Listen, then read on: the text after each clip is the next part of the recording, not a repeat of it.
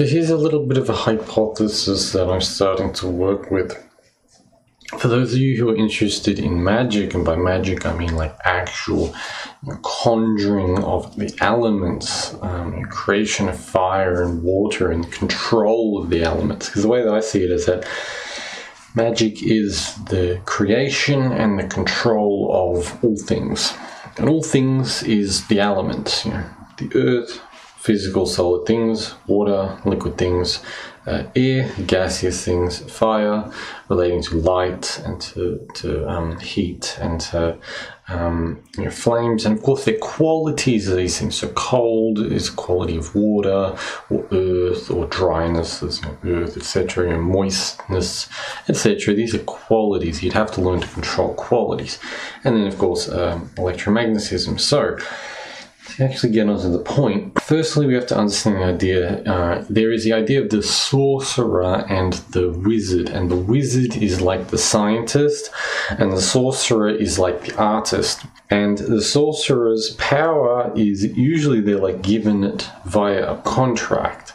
This is kind of like, I don't know, I think it's in Dungeons and Dragons as like the law. I swear we're speaking about reality, but I'm pretty sure this is, I don't know, maybe they got it from something else. Whatever. The sorcerer pretty much goes whoosh, and then lightning comes out of their fingers, right? So they just kind of feel it, they just kind of go with the flow of reality, and they get given their power to do magic through contracts, through like spirits and other things, right? So then they're not really thinking about how to do it. They just kind of go whoosh and rainbows coming out of them. Now the wizard, which is where we get to the point of the video, is, as I said, like a scientist. The wizard understands how water works, how moisture works, how cold works. They understand how fire works, how heat works. I had the hypothesis that to create fire, all you would need to do is to compress air so much that it combusts, because of course we have oxygen, which is the element that fuels a fire. Can you have the pure oxygen fire? I'm pretty sure you can. When you compress air, because again, fire requires a gas. I remember reading Initiation Hermetics, I'm pretty sure Franz Barton said, to create fire you need air, or you need to use the air element to create fire. And I thought about that for a while, and then I understood, hey, whenever there's a fire, there is a gas, right? When you turn the stove on, it's a gas, and then fire, right? When it's wood, it's burning the vaporous, it's basically the vaporous smoke, the vaporous oil, etc. It needs an air. So then I thought, to create a pure fire, you would just compress air, because when you compress air, it heats up tons, and then you could probably use like a spark, right? So you compress air and you spark, and then I imagine that oxygen would then go poof. So is one path to magic understanding of how the elements actually work, how the physics of things work, and then all you need to do at that point is simply to apply your knowledge to control it. And how would you do this? Through feeling, what is our interface to control reality? Our mind is one of them. So our mind and our nervous systems, electromagnetically, can we control things? Okay, so let's have another example. So basically the idea that I want to get, the main idea is that one path to magic, the path of a wizard, would be to understand how things actually work and then simply to do it. Post note, to influence nature, to control nature, you follow nature. It's just like an alchemist is just replicating the process of nature, like how, stones or metals or ores and all kinds of things are created, or how life forms are created. They're simply just emulating nature.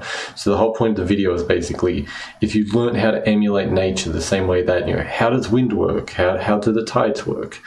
Even if things are physical, ultimately things would come from energy or pressures, or matter, we assume, comes from energy, right? And then it's a cycle. So take a light bulb.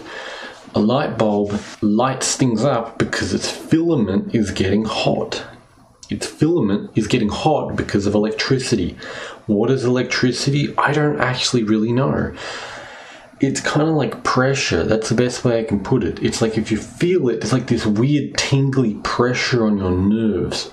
So then, if you looked at the filament and you simply used, technically you would be using fire magic, which is the quality of heating something up. I don't know if you've experimented just with feeling and stuff, but you can create hot air, you can create cold air. It's not really a hard thing to do. You just kind of focus on the feeling of heat and cold. If you then focused on the light bulb's filament and you heated it up so much through maybe through pressure, because again, the idea that I have is that it's got to rely somehow on something really basic. It's like ones and zeros creates the world of a computer. The ones and zeros of maybe magic would be like tension and relaxation, pressure and an absence of pressure, focus and an absence of focus, simple things. So somehow simply you might be able to focus on a light bulb's filament and then pressurize it somehow, or use some kind of tension, because again, anything related to fire, positive energy, is going to be tension. Anything related to negative energy like water and earth is going to be more relaxation, right, to get you into those lower areas. And then of course you could actually just use, if you could control electricity, you could project electricity. You could just touch it, because I know, like, I'm pretty sure it was John Chang who lit up like a light bulb, or there's some other, if you look up like Qigong people lighting up light bulbs, just by touching it, they're doing it. So they're I think, projecting electricity. Like, that's how it's kind of working, is that they're using electromagnetism, they're projecting it basically to the thing. But again, another avenue is that you could just heat the filament up. Right, so these are different avenues, because that's kind of the idea, is that I'm thinking you kind of have to, at least, again, the path of the wizard, basically, unless you have, you could just kind of throw out, I don't know, some lightning bolts or something, as a sorceress can. But the path of the wizard, at least, is that you have to understand how things work. And somehow, through your feeling, through your mind, somehow you create this pressure, and you're able to control the elements sympathetically through feeling it out, or through focusing on something, right? And you're still going to need to use reality to make stuff happen.